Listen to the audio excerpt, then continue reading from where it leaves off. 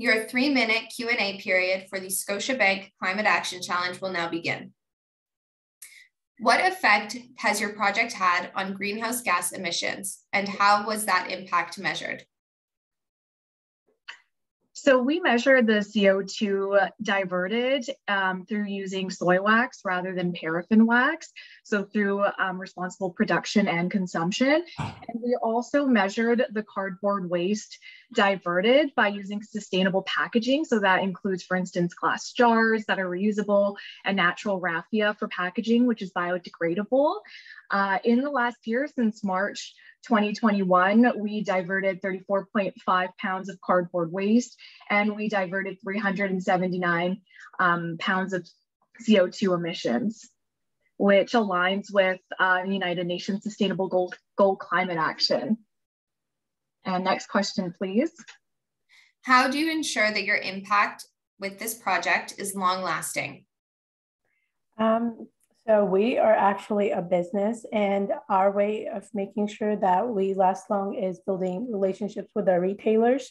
We use our own profits that we make from the sales of our products to invest them to creating even more products, and we are building even more relationships with more local retailers.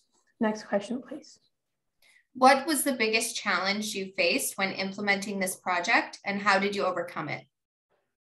So one of the greatest challenges we faced was making our product sustainable and also ensuring that our business is profitable. Of course, when we look at our competitors that throw sustainability out the window, it's going to be more challenging for us to develop our product in a manner that aligns with values of sustainability. But through product testing and through expert advice with our partners, including the Fraser River Indigenous Society, and our retailers as well, we were able to ensure that our product is sustainable.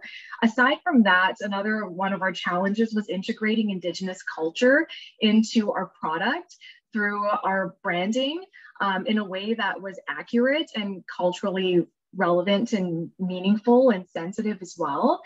We did this through our partnership with the Fraser River Indigenous Society, and they partnered us with an Indigenous elder who helped us select our scents so that they're meaningful, and helped us create our labels, which are written in Indigenous languages. And 50% of our profits go towards, are invested in the Fraser River Indigenous Society. They use it for social programs in the Fraser Valley. And so not only do we promote Indigenous culture, but we also support Indigenous programs within the community. And your time has now expired. Thank you. Thank you.